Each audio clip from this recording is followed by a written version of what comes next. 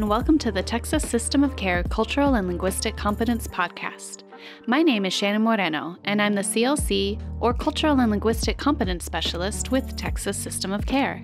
This podcast is devoted towards how to work with specific populations within your local system of care community and ensure that you're providing services that are culturally and linguistically appropriate. This series is focused on working with African American youth and their families. For a further explanation of CLC terminology, including terms used in this podcast, we recommend checking out the ABCs of CLC webinar series. Today we're joined by Dr. Regenia Hicks, Juvenile Probation Officer in the Health Services Division at Harris County Juvenile Probation in Houston, Texas. Dr. Hicks, thank you so much for joining us this morning for our podcast on working with the African American community. I know that you are very busy.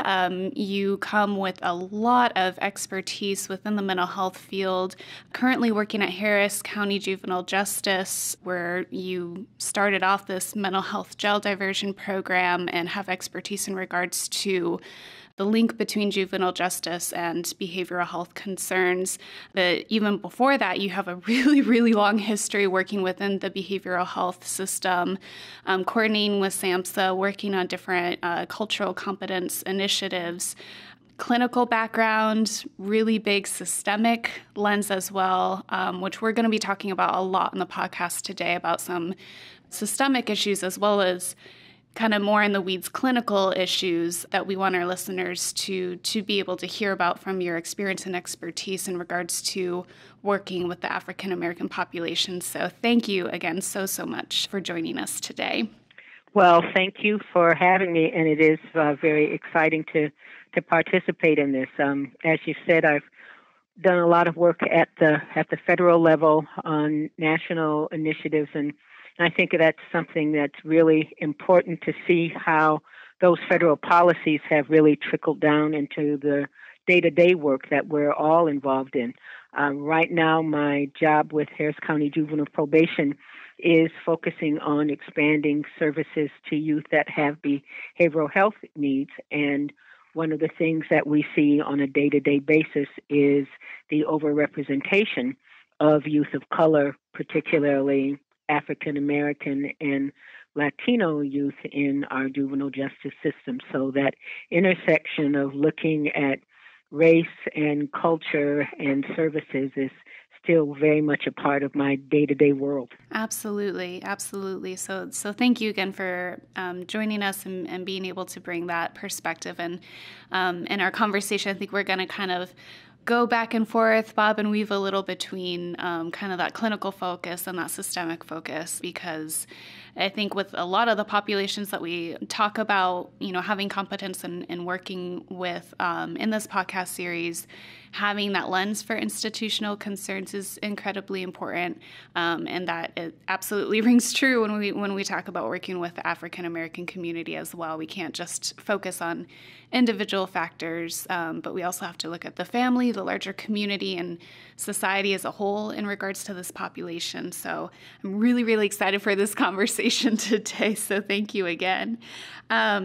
To start off, anytime that we talk about a population as a whole, we need to be very careful because we have to, by nature, be talking in generalizations that are not necessarily going to ring true for absolutely every single individual within that community.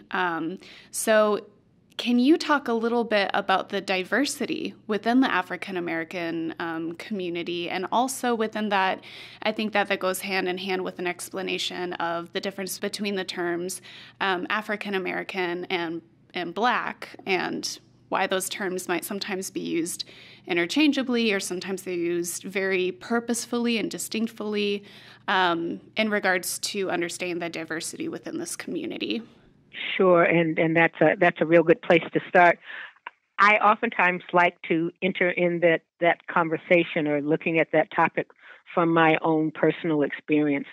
I was born in the early to mid 50s, and with that, I tell people that I have gone through my own evolution in terms of what I have called myself or how I've identified myself as well as how society has identified me. I was born in Birmingham, and on my birth certificate, it says that I was colored.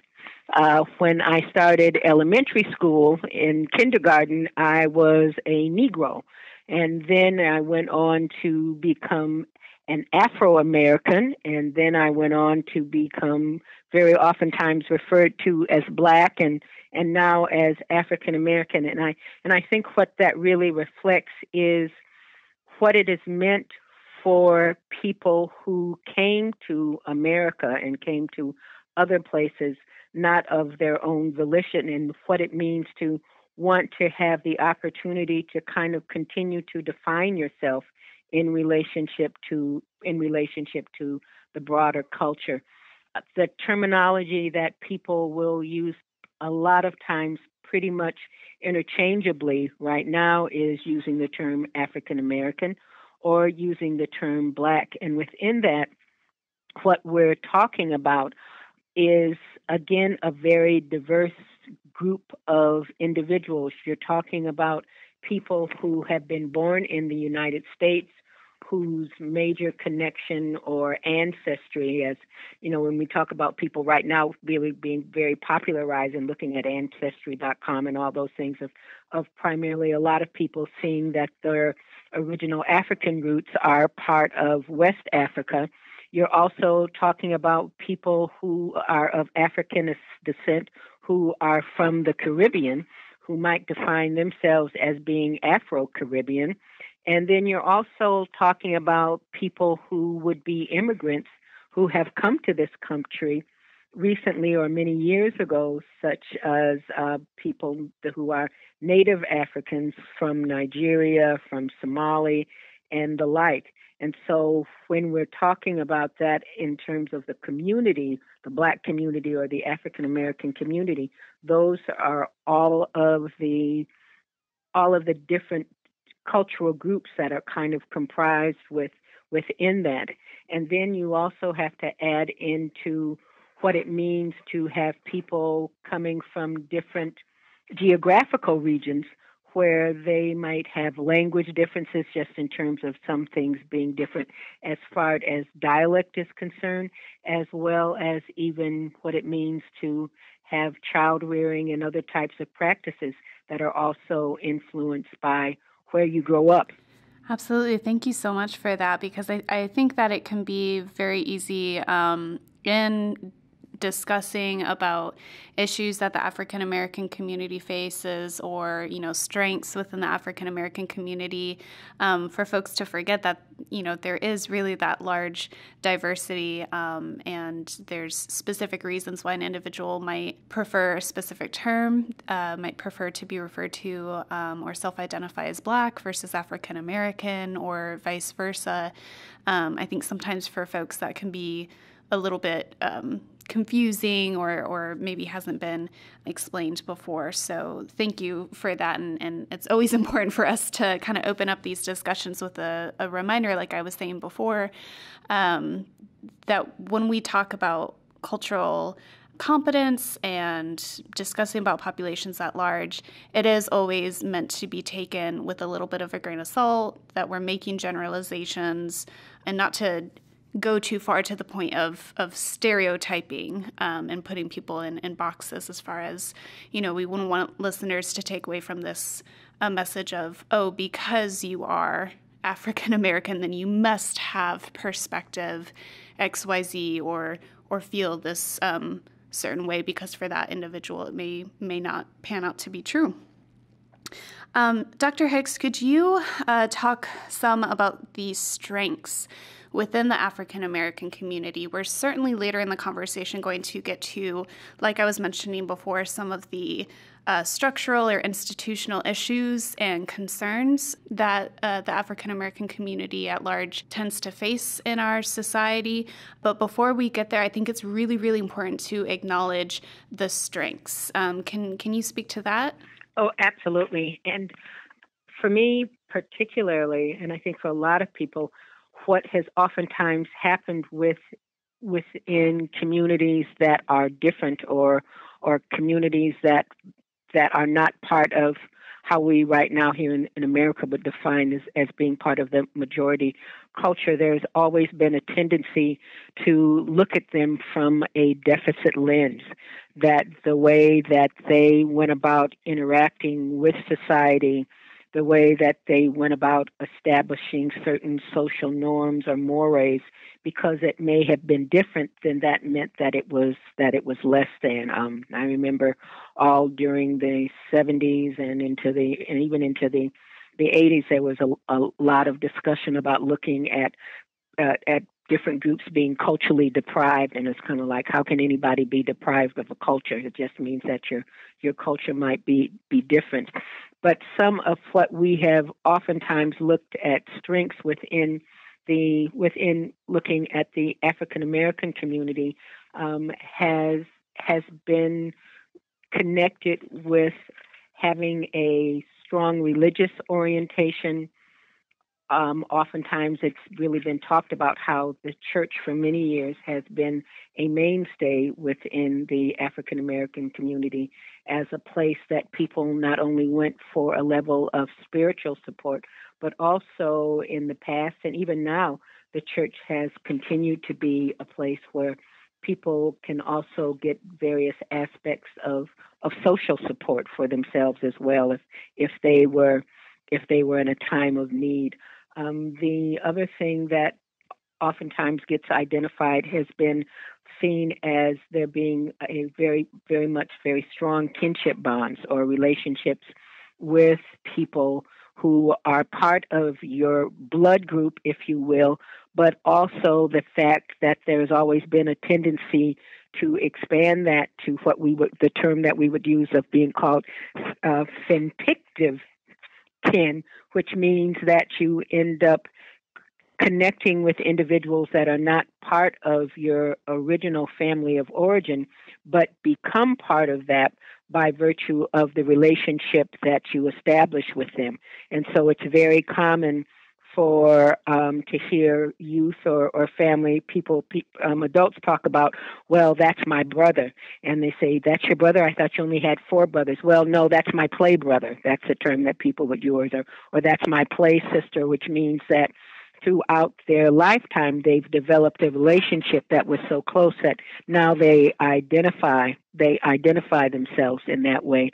And that has been another one of those strengths just in terms of what it's meant for people in terms of their day-to-day survival, but also what it means in terms of building that network that you need as a human just to be able to have those various types of social supports. The other one that has been identified is having a strong educational or achievement orientation. And very oftentimes that's been something else that different researchers have looked at, and they have made the assumption that because there is not the same level of achievement in terms of academic standards for African American youth in terms of standardized tests, how they perform on the state tests and all of those things, they have hypothesized that that's because African American or Black families do not value education, which is absolutely not the case. Most recently, there was a presentation that was done by a very prominent sociologist, Dr. Stephen Kleinberg at Rice University here in Houston, and his recent research really showed that within the African American community, there continues to be a very strong connection to education, and for kids to do better in terms of their education than their previous family members. But we do continue to have a difficulty in terms of the rates of youth that are dropping out of school. And so for some people, that would be a very conflictual statement to be made. But that's where we have to look at the other types of institutional practices as well as economic practices that might move some youth not to complete with school. The other thing that has been identified is that there has been a flexibility in roles and in role configuration, and that specifically refers to the fact that within a lot of African American families, or families that have predominantly been here in the United States for hundreds of years, there has not been that strong identification with gender specific roles. And some of that has been related to or credited to the fact that because in the majority of African American families, both parents, if it was a two-parent family, or even if it was not a two-parent family, there was that main provider that needed to work, and so therefore, whoever was the oldest child, be that a boy or be that a girl, they might have the task of helping to prepare the dinner while the parent was still out working, or helping with childcare.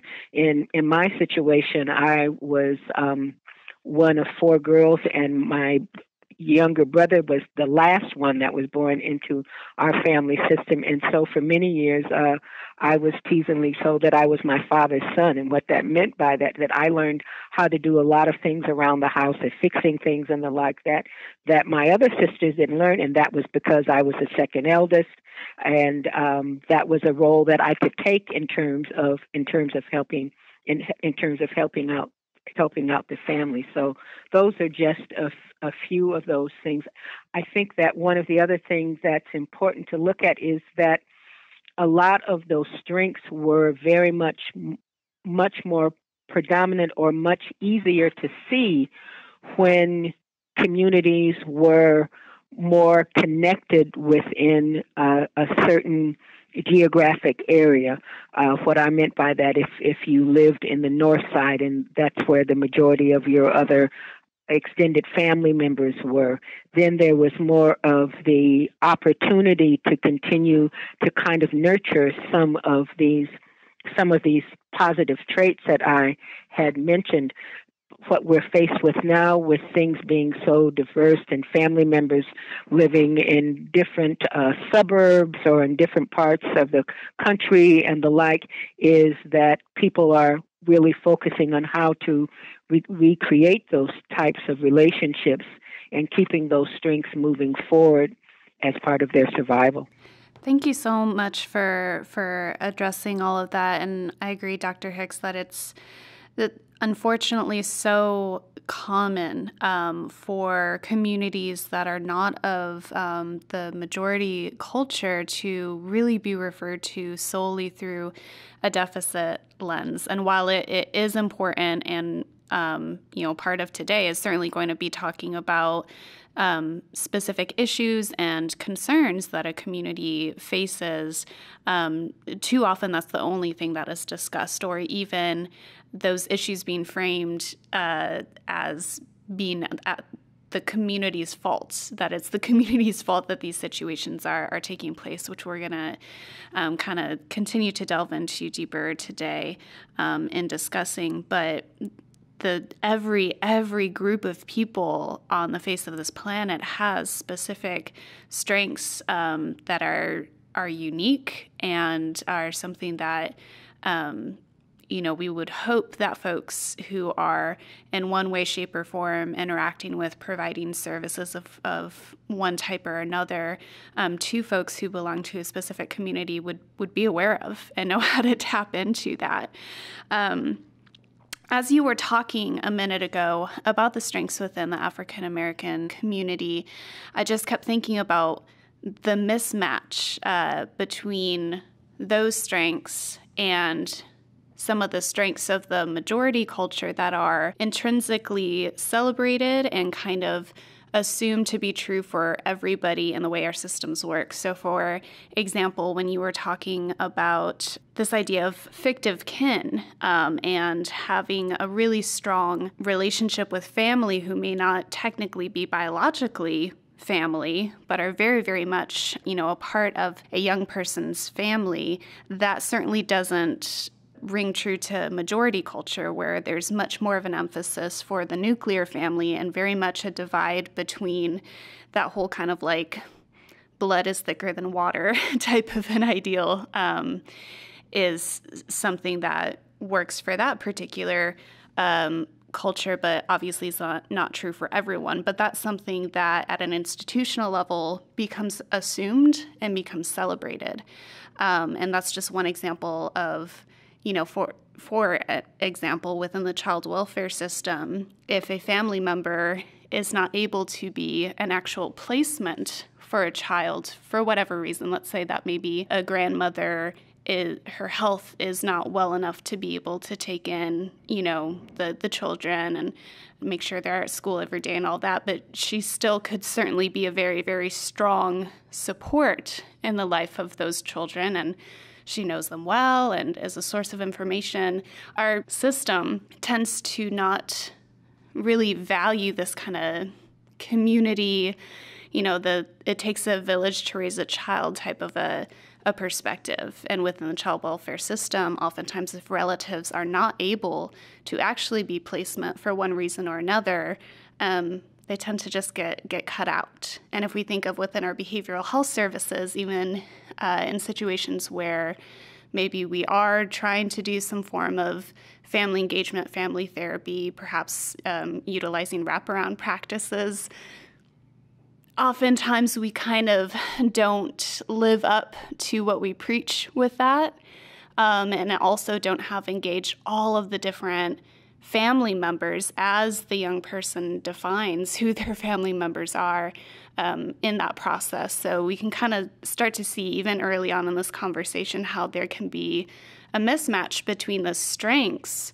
of the African American community and the way that the systems that are meant to serve children and families in our state don't really honor those strengths, but tend to be framed around the majority culture. Yeah, just to tie into that a minute, I mean, it's real important for people to know that the whole notion of kinship care really evolved out of a need that had been seen within the African American community, and what you have been alluding to, just in terms of what it meant for children to be embraced within their biological family system, and which was also something that has always been very common of what in the past sociologists and anthropologists have talked about as in terms of informal adoption, or the fact that there would be children that would be taken in by other family members, and sometimes even by non-family members, but by those fictive kinned individuals. And so then when it came time for them to try to enroll them in school, they didn't have any legal papers, so to speak. When it came time within the child welfare system of that family member, because the parent was not, for whatever reasons, able to care for their child, and they wanted to be able to do that, and maybe were not considered because the house was too small or what those other things were. But that was really what pushed that issue to be addressed, was because of the large number of particularly children of color that were in those situations. And so that's just an example about how something that at one point had potentially been seen as something negative, ended up being embraced and then turning into a very positive for the system as a whole. Absolutely. And today having more of an emphasis on that kinship care is benefiting, all children who end up being involved with the child welfare system. Absolutely. But it started with paying attention to that disproportionality and trying to take a look at what could work better specifically with African American community, which obviously, the children are represented at much higher rates within the child welfare system than other children. I hope you enjoyed today's CLC podcast. If you have any questions on how to bring CLC initiatives into your local system of care community, please feel free to email us at info@txsystemofcare.org.